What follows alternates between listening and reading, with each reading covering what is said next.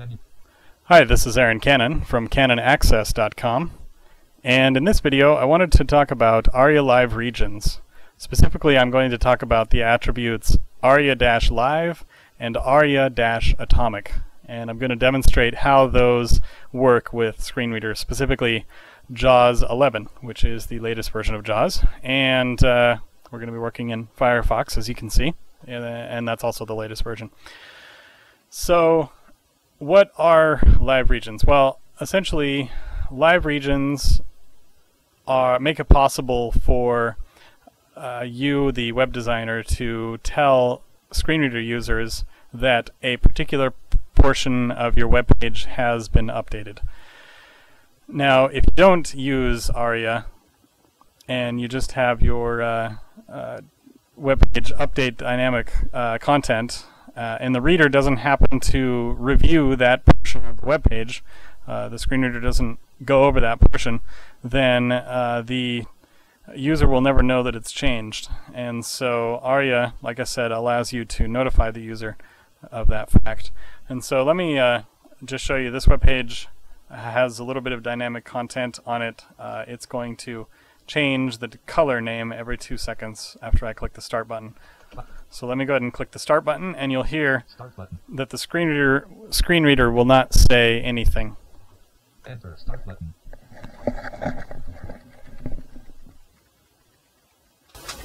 So as you can hear, the screen reader hasn't said anything, even though you can see that the color name has been updating.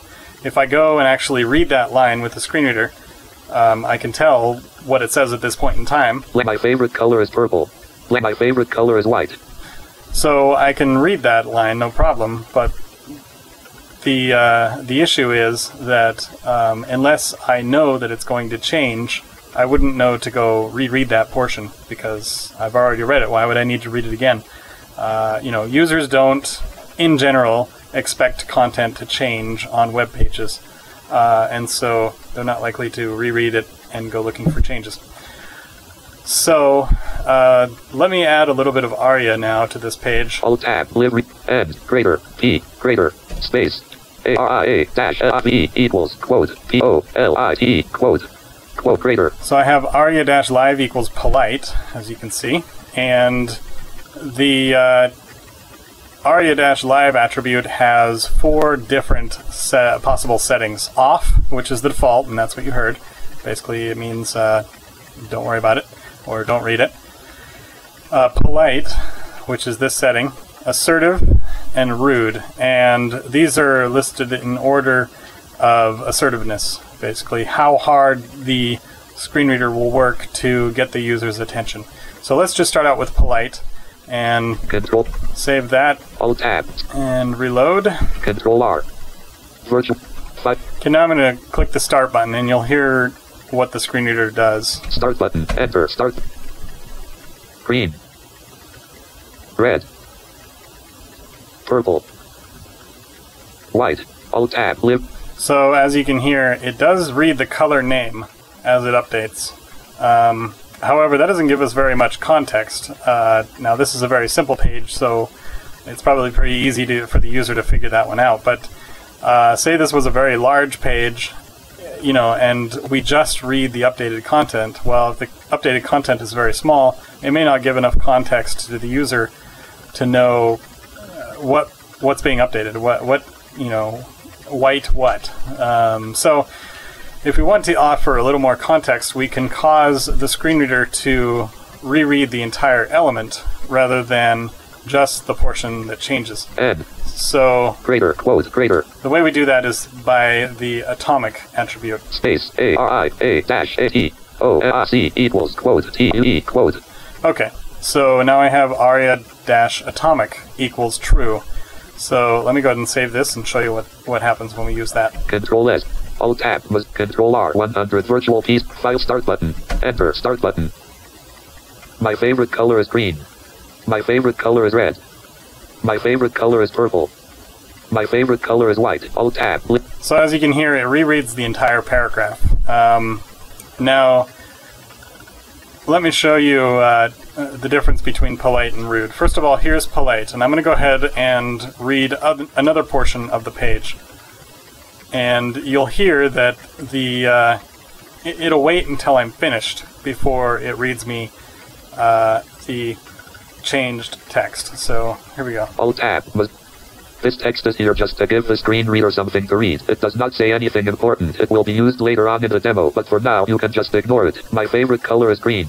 My favorite color is red. My favorite color is purple. My favorite color is white. My favorite color is red. Alt-Tab. As you can hear there, it read the entire paragraph, and then it read every single change that happened between from when it started reading the paragraph until the end, and so it had to catch up. And since this refresh rate on this, since this text is being updated so frequently, it would probably never would have caught up. But anyway, so as you can tell, it reads everything that changed since you started reading. So it doesn't interrupt you. It just saves everything up and then reads it all at the end. Now, let's compare that to the rude setting. Home, aria, quote, E-I-O-P, U-D-E, E-D-U, quote, Control, Alt-Tab, Control R, 100, virtual, file start button. Okay, so this is what happens when you have it set to rude. I'm going to go ahead and start it, and then I will begin to listen to the other paragraph. Enter, start button. My favorite color is green. My favorite color is red. Okay, here goes the other paragraph. My favorite color is, this text is here just to, my favorite color is white. My favorite color is black. So as you can hear, it interrupted it. This text is here just to give the screen read. This text is here just to give, my favorite color is red. This text is here, my favorite color is purple. Alt-Tab. So I can't read very much of that screen reader, and, excuse me, I can't read very much of that paragraph. And so, this is where you need to really be careful, and to be honest, unless you know exactly what you're doing, I would advise against using the rude setting, because it is so invasive, and like many accessibility options and features, by using this in a wrong way, you can actually make your web page quite inaccessible.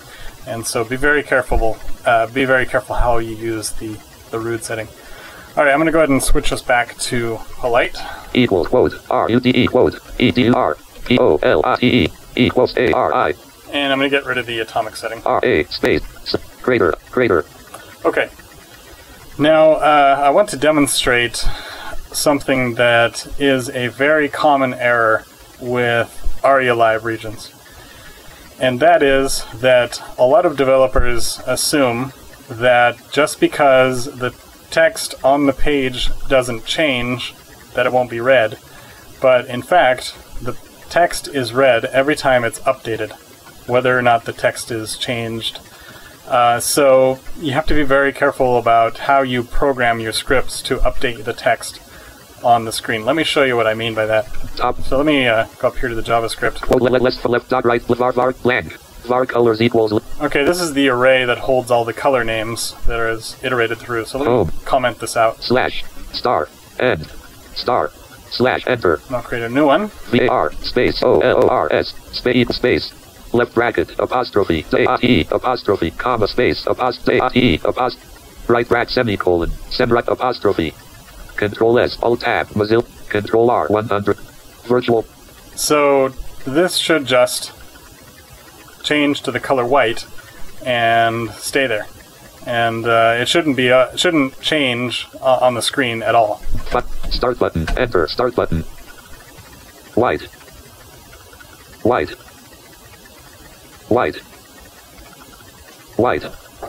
Alt-Tab live.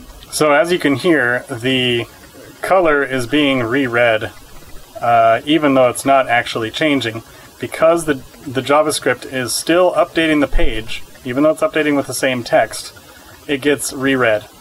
And so, like I said, be very careful not to just blindly update your page, even if the content hasn't changed. Only update the page if the content has actually changed, so that you don't fire the aria-live region and cause the screen reader to reread that portion of the page unnecessarily. So that should give you a pretty good start at implementing aria-live regions. If you do have any questions, please feel free to drop me a line. You can find my email address at my blog, and that website is at canonaccess.com, C-A-N-N-O-N, access, A-C-C-E-S-S.com. And feel free to contact me with any comments or questions. Hope you enjoyed the video. Thanks for watching. Select the Action Cams tab, right 6 space, contact, stop.